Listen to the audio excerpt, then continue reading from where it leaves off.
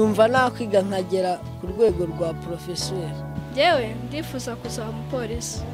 Njyewe ubundi numvaga afite inzozi z'uko nzaba padiri se ariko nkaba padiri ndi n'umudogiteri. Twarasobanukiwe byarahindutse, abana batangira kwizera, nyine ni wiceceka ntibagaceceke.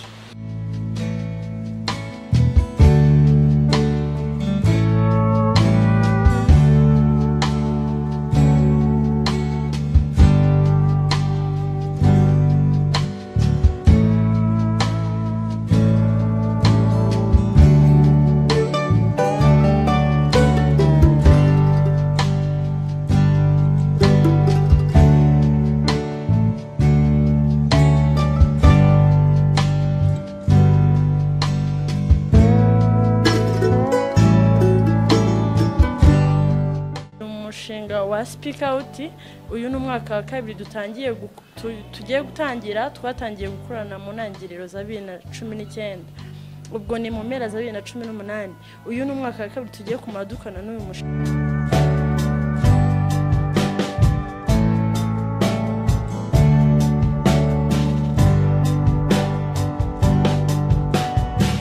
Mu bigo by'amashuri urubyiruko twari dufite muri rusange ntabwo barusobanukiwe n'uburyo bushobora kwirinda ihohoterwa, uburyo bushobora gutanga amakuru, ndetse hamwe na hamwe mu miryango iyo habaga ihohoterwa wasangaga umuryango wakoze icyo cyaha n'umuryango wakorewe icyaha bishyira hamwe bakajya kunga mu gukemura ikibazo.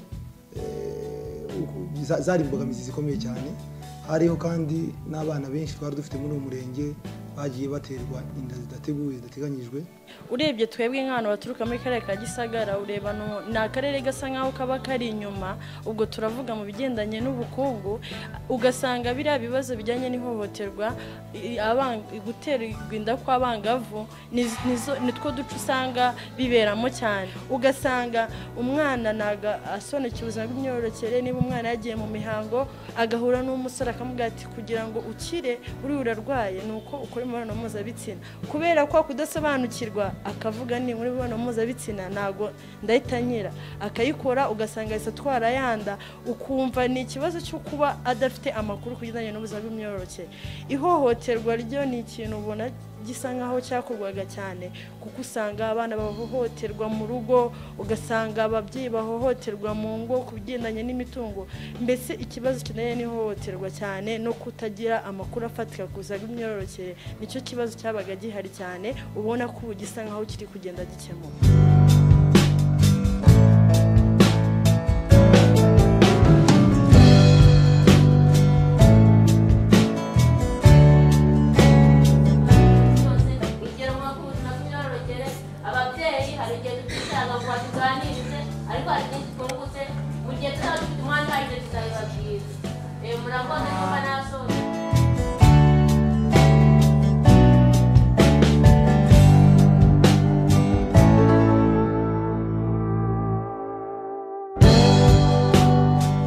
Amahugurwa nahawe ni amahugurwa ajyanye na community scorecard, niyo nakoze.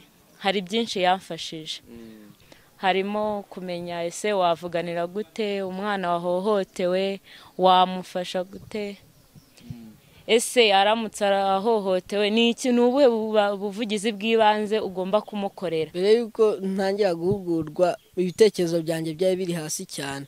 Ibyo sinari nzi guhohoterwa icyo ari cyo, twabonaga ari ubuzima busanzwe. Mbese Nahuguye ku bijyanye n'imyororokere n'ukuntu abahohotera abana bazi ko bari kubagirira neza. Amahugurwa nahawe kwizera, ibindi uko wafasha umuntu wahohotewe. Amoko menshi akomeretsa umutima n'ayandi. Baratubwira ati mujye mufasha umuntu uko iyo yahohotewe aba yakomeretse, yagize ihungabana. Rero twebwe icyo dukora turamwegera tukamufasha kwizera muri we, akumva ko bitazongera kubaho ikindi gihe. Twebwe ntago twari dufite amakuru ahagije ku by'imyororokere cyangwa se imihindagurikire ku muntu, yaba umukobwa cyangwa umuhungu. Ariko aho Speak Out yaje ari igisubizo, yaradufashije cyane, iduha abafacilitator badufasha, batwigisha, baduhugura muri byinshi, batubwira uburyo ki ukuntu umuhungu ahindagurika ibihe byiwe aho ashobora gutera inda ndetse n'imyaka ashobora kuba agezemo. Batubwira yuko n'umukobwa ari uko biba bimeze, umuhungu aba ari mu bugimbi, umukobwa akaba ari mu bwangavu.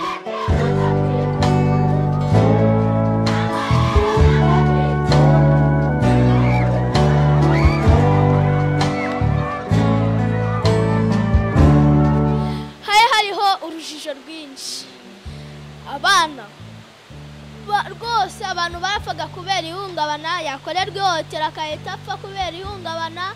Ariko ubu ngubu umwana turamwegera nawe akiyizera ati rwose baramfashije ntango ndi bugire ihungabana. Nari ndi hasi cyane, numvaga ko uko iyo umukobwa ngo agiye mu mihango cyangwa ukabona yameze ibishishi mu maso ngo ahite aryamana n'umuhungu bigakira, ariko naje kumenya ko atari byo. Barabidusobanuriye batubwira ko zirahari impinduka ziba zije ku mibiri yacu, bigaragaza ko twabaye abangavu cyangwa abahungu babaye ingimbi. Twarahuguwe bagenzi bacu, icyo batubonyeho byiza cyerekeranye na speak out ni uko tugenda mu gihe mbere tutari twakagiye muri speak out umukobwa yajyaga mu mihango agatinya kujya kubyara secrétaire cyangwa se doyenne, ariko ubu ngubu birakorwa neza kuko twahuguwe, ndetse n'abandi bakatureberaho bakitinyuka nabo ntibongere kwitinya, bakajya kwaka ibikoresho secrétaire cyangwa se doyenne bagakomeza kwiga nta kibazo, amasomo agakomeza neza.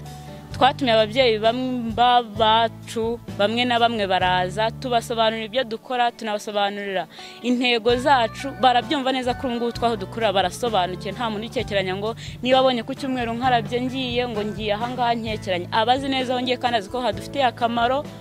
Natwe ubwacu ibyo twize turataha tukabwira umubyeyi ati ariko mama uzi ko nizi ibi n'ibi, uzi ko hari icyo nungutse uno munsi. Umubyeyi ukabona ko bimushimishije nawe biramufasha, bati wa mwanya nari kuzafata mwigisha yenda mugira muri detaye mpera ku ntambwe ya mbere ku ya kabiri, gutyo nzajya mufasha kumwibutsa ibyo yibagiwe yize.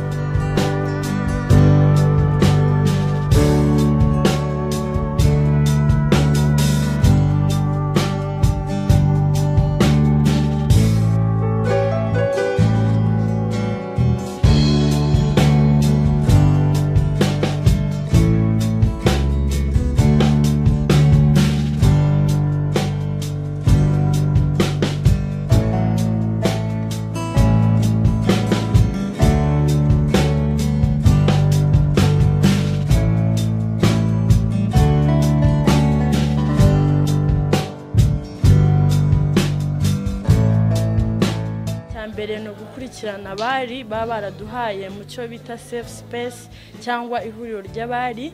Icya kabiri ni ukubaganiriza ku biganiro tuba twahawe bitandukanye. Icya gatatu ni ukubafasha kubakorera ubuvugizi ndetse no kubafasha mu bibazo bitandukanye abari bagira mu buzima bwa buri munsi. Inyungu bafitemo nuko iyo mbonye nk'ahantu barimo babuza nk'umwana kujya ku ishuri, ndabegera wenda nkababwira ati se muri kubona uwo mwana murimo mubuza kujya ku ishuri si amahirwe menshi murimo mu muvutsa. Iyo tubihuguriwe nk'uko twaje hano, natwe iyo turi ku bigo abatari muri speak out dukora inama nabo tukabafasha tukabibasobanurira, kuko nitwe nyine batoranyijemo duhagarariye abandi, ntabwo twabahagarara nk'abo ku kigo bari muri speak out gusa. Niyo ugeze mu buzima busanzwe hanze ufasha na bagenzi bawe. Nk'urugero hari abana twari turi kumwe ejo bundi batoya nyine bafite imyaka 7, 8, noneho akana kamwe bariho baravuga nyine ibintu byo gukorana imibonano mpuzabitsina bakiri abana. Ngira ikibazo cyane kubera yuko bari bakiri batoya. Ndababwira nkanjye wari wabihuguriwe ujya muri speak out, ndababwira ati biya bintu si byiza, mbabwira ingaruka yuko bishaka kuguteramo ukanduriramo sida ndetse n'ibindi, kandi ukomeje kubyivurugutamo byaguteza ibibazo. Ku ishuri banziho neza ko ndi umuntu bisanzuraho abanyeshuri. Hari ukuntu umwana ashobora kujya mu mihango akaza akanyegera, abazi ko yenda ndi umwe mu bayobozi bo muri Girl Network cyangwa muri speak out, kambwa ati se nagiye mu mihango, yenda context ndajya kwiyakira ariko sinzi kuyambara. oke ngenda mwegera nkamusanga muri icyo cyumba cy'umukobwa nkabwira ati babigenza gutya bayambara gutya na gutya kandi ugomba kwitwara gutya ukagira isuku irenze nkamwigisha nkamugira inama zirenze akanyisanzuraho cyane. Ari umwana twiga ku kigo kimwe epi Nyakabuye yakorewe ihohoterwa yari afite imyaka 12 umuhungu afite imyaka 26. Naramwegereye kubera ari inshuti yanjye ndamubaza mbanza kumujyana kwa muganga ndegera Meta ndamubwira ati tujyane uyu mwana kwa muganga tukomeza no kumuhumuriza kugira ngo atagira iryo hungabana. Uri muri uriya mushinga atandukanye n'umwana wo hanze bo baduha n'ubufasha bwo kugenda hanze muri society bagafasha abana batari muri wa mushinga bakabasobanurira nabo ku buryo babasha kugira cya kibazo babona uko bagikemura.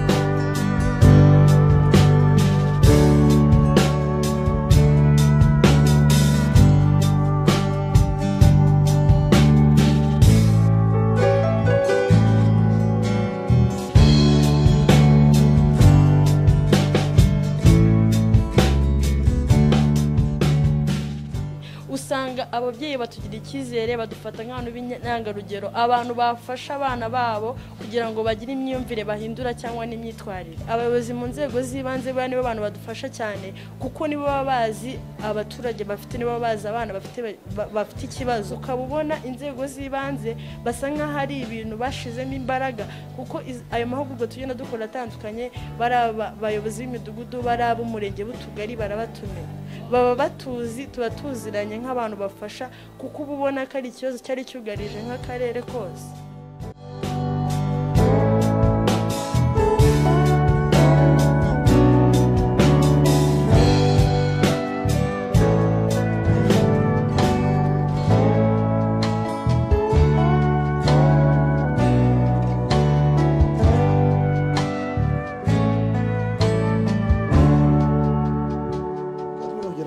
turaganira nabo tureba ibyo badufashamo. Dusanga icyambere hariho urubyiruko rwinshi mu mashuri tumvikana nabo kandi baranabikoze turabashimira bashyiraho za club. Abantu bamaze kumenya ubwo burenganzira bwabo. Ubu ngubu umwana wahohotewe ahita yibwira uriya bita umumenta no kuba uramufasha mwumvire ati nahohotewe. Ndetse hari nabo twagiye dufata benshi bashikijwe n'ubutabera n'abandi bagikurikiranwa twifashijwemo n'aba mentors no kuba bafasha myumvire bayoboye izi club mu bigo by'amashuri ko twati umwana kanaka atewe inda bamuteye inda ni kanaka kandi mu gihe imiryango twakurikirana tugasanga imiryango yarayifite.